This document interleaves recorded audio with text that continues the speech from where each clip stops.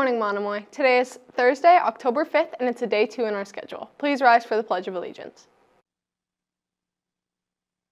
I pledge allegiance to the flag of the United States of America and to the republic for which it stands, one nation, under God, indivisible, with liberty and justice for all.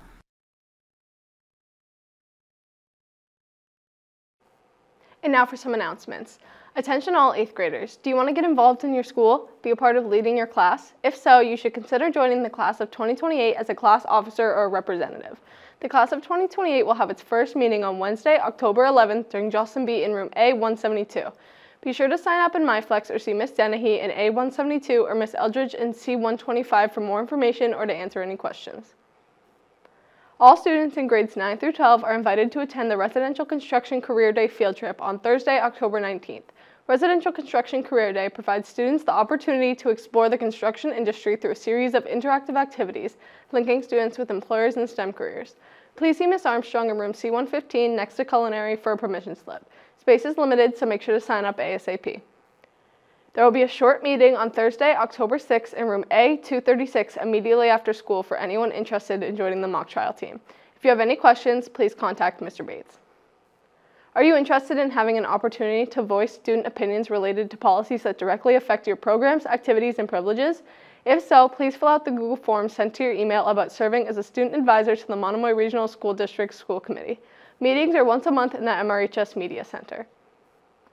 For Banned Books Week, film yourself reading from your favorite banned book. Use the guidelines on the Let Freedom Read page of the library website.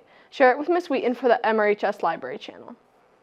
And for lunch today, we have chicken chop suey. Also, Ad Liquid water bottles are now for sale at the school store, so make sure to check them out this week. That's all for announcements, and now to Cassidy with the weather.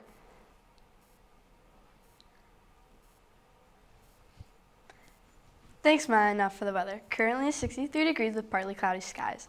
Today's mean a high of 69 and a low of 58 with a 13% chance of rain. Now for the 5-day. Tomorrow's going to be partly cloudy, with the weekend bringing some showers and heavy winds, with a high in the mid-60s and the low in the mid-50s. That's all for the weather, and now back to Noah with the sports. Thanks, Cassidy. Now for the sports. On Monday, girls volleyball had their first ever win, beating Rising Tide 3-2. It was a tough-fought game, with junior Alana Loico winning the 4th set and senior Emma Burney winning the 5th set. On Tuesday, boys soccer tied Nantucket 3-3 with a late goal from Stephen Kelly, and girls soccer beat Nantucket 4-1. Good performances all around.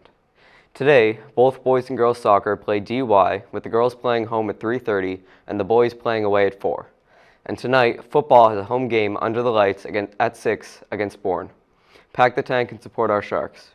Good luck to all teams. That's all for sports and the show. Have a great day, Monomoy.